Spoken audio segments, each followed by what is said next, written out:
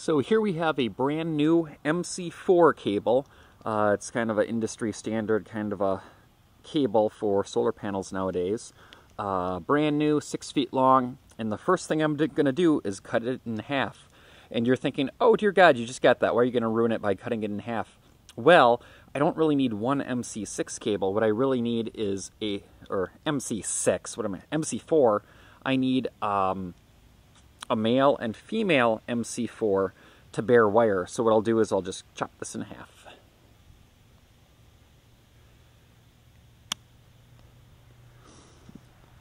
And then that gives me 2 cables with bare wire on one end and my solar panel cables on the other, so I can wire this cut end into a disconnect. So here I've got this little disconnect box, and what's kind of neat about it is it's a box, so I can put all my wires together here. It has a fuse in here, and it has a big on-off switch on it to connect and disconnect the power from the solar panels. So I can take my 2 cut ends, run it up inside here, connect it to those terminals, and then I'll have a disconnect before my solar charge controller.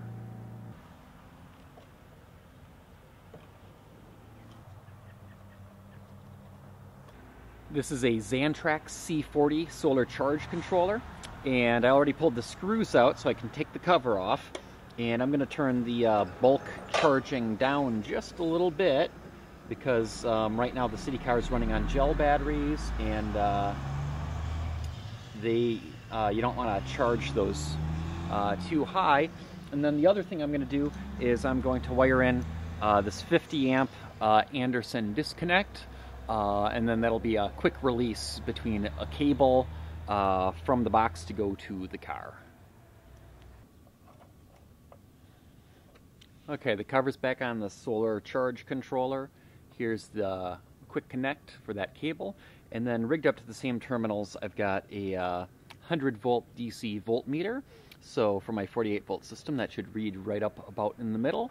And I've got those solar connectors hooked up over here to our disconnect, so I should be ready to test it. Okay, I'm back behind the solar panel now, and here's the 2 ends from the solar panel. Keep in mind, if there's lights shining on there, they're doing something. So if I hook this up, it's reading 55 volts, and when I tested it for current, it was giving me about 2 amps, which is considerably less than this panel can produce. But on the other hand, it's really, really overcast right now. But still, that's a little over 100 watts on a very, very cloudy day.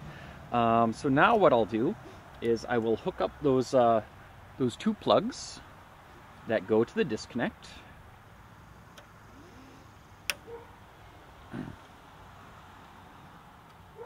So now we should be able to measure voltage at the disconnect box. So if I measure on the live side here, I get 55 volts, and if I measure on the other side of that disconnect switch, I get nothing. And if I flip it up to on, and now measure on the live side, I get 55. So we can see the disconnect and the fuse are both working properly.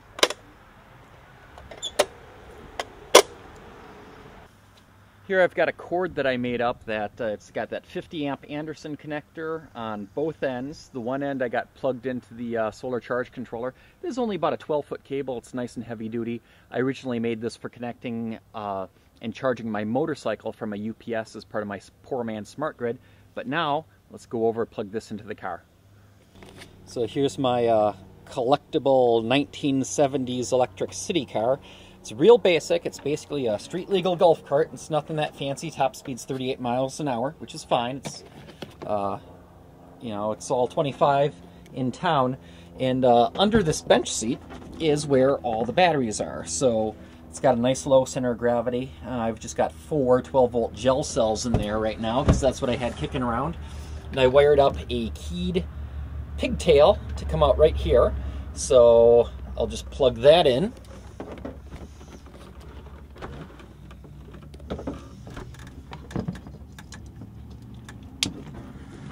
So we got that nice little quick disconnect, and the other end goes to the solar charging area. So the city car is now plugged into the charge controller, and also on that side of the circuit is the voltmeter. So we can see that the battery pack is about 49 volts. That's indicating battery pack. Right now the solar panel is actually not even connected. It's in the off position, but let's flip it to on and watch the voltmeter as that happens.